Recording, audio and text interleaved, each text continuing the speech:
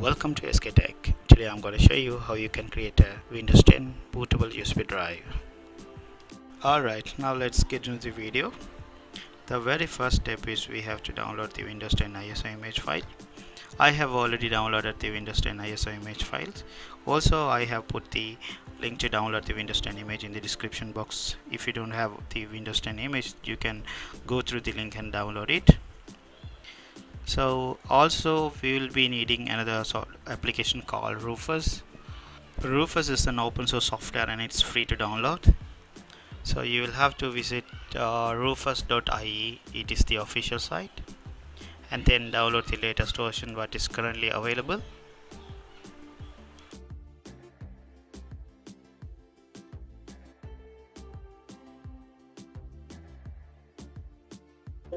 Okay, once Rufus is downloaded, just right click and open.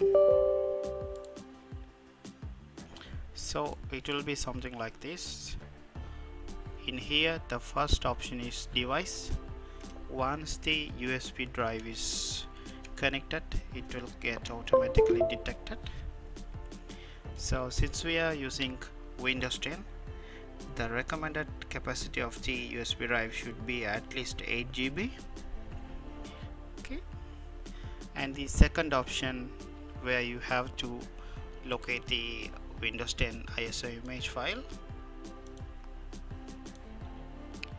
and then in this third option, image option should be always standard Windows installation as default, and then partition scheme. So here I have selected GPT. So if you want to know the partition scheme of your existing hard drive, you can just go to start menu and then type drive manager and click on create and format hard disk partitions. In here you can see I have two storage devices.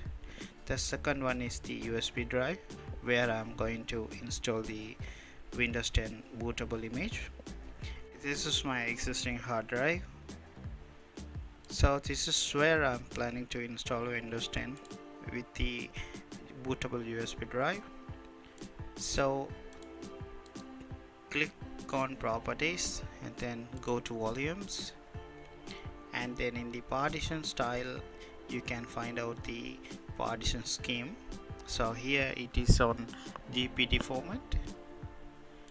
Then you have to select the GPT in the partition scheme option of the Rufus. This is the volume label. Here you have to enter the name for the pen drive. So I'm just giving as Windows 10, and then click on start. Please note that all your data will be deleted from the pen drive, therefore please make sure that you have backed up your pen drive.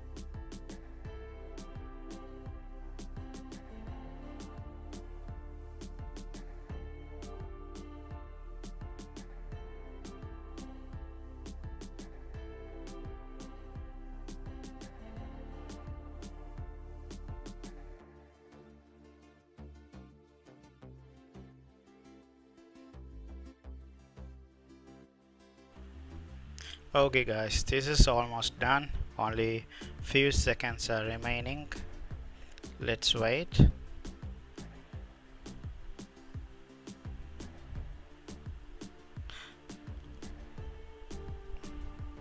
Alright, it is 100% completed. So now what you can do is you can just safely remove the pen drive.